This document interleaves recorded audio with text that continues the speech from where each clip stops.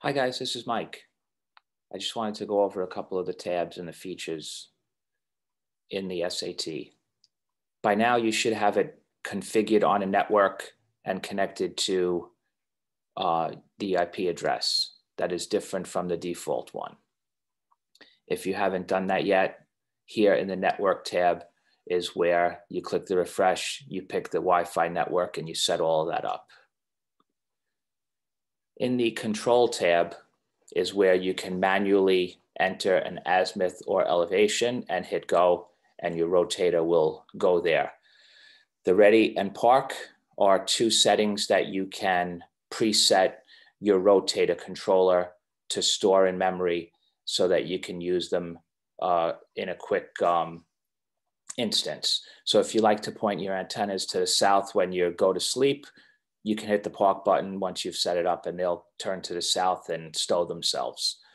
The ready position might be somewhere in the middle of the azimuth and elevation so that it can go either direction. In the TLE tab, this here is where you would update your TLEs. You can add your own file.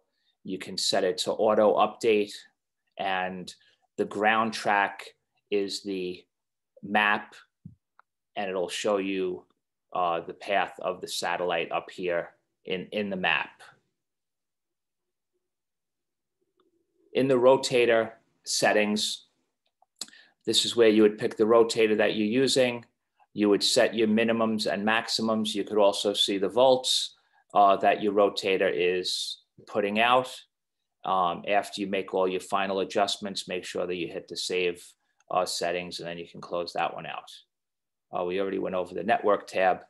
Radio, make sure that you set it up to your ICOM or ICOM radio, your correct baud rate, your correct address.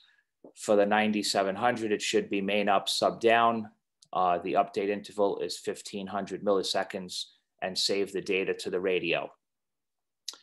Your location, put your call sign, put your grid square, and make sure that you put your time zone offset. And make sure that you hit save. Log is a new feature that we've added. You can put the call sign of the station you're working, his grid square, and a comment.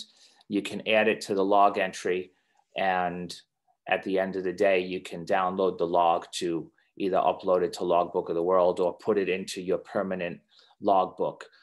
This is not a permanent logbook. It only holds about 110 entries, and then it will be full.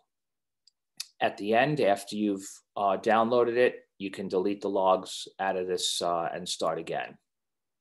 And in your About tab, we'll tell you what firmware you're running, your serial number, our website, the change log, which is very important. If you click on there, you can see what upcoming changes and make the determination if you would like to do a firmware update or if you're happy with what you have now.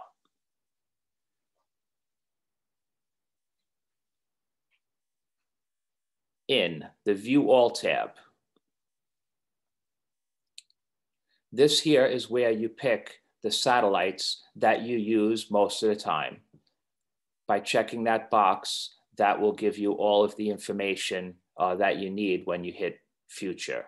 So click on the satellites that you can work from your area, make sure you save it, and then close it.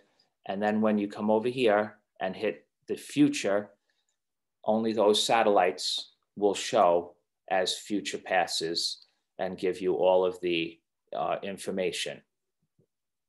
If you click on RS-44, it will load it into the active satellite, and your antenna will get ready to either track, or if it is up, it will track immediately. And then all you have to do is pick what mode you want to work. So we would go to this one if you want to work the VHF, UHF voice.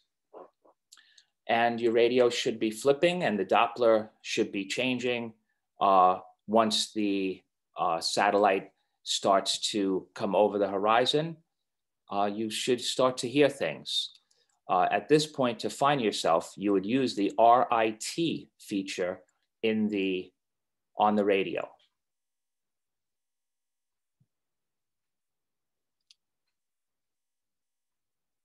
Once you're done, this will clear itself, or if you want to stop in the middle, you can hit the stop button. You can also search for something manually by either the catalog number or the name. So if we put ISS and do a search,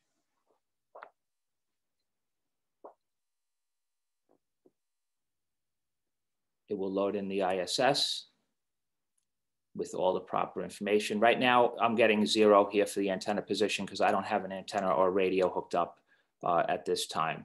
So right now,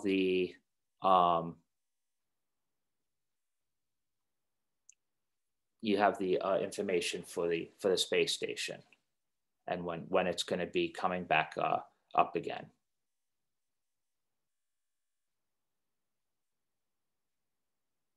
The continuous button is if you want to keep tracking the space station every time it comes over.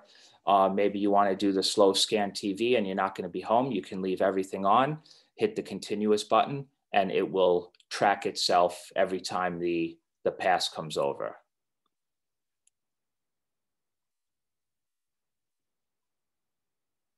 That was just a quick tutorial. Hopefully it helps. If you have any questions, you can always email us or hit us up on the Facebook page. Thanks very much.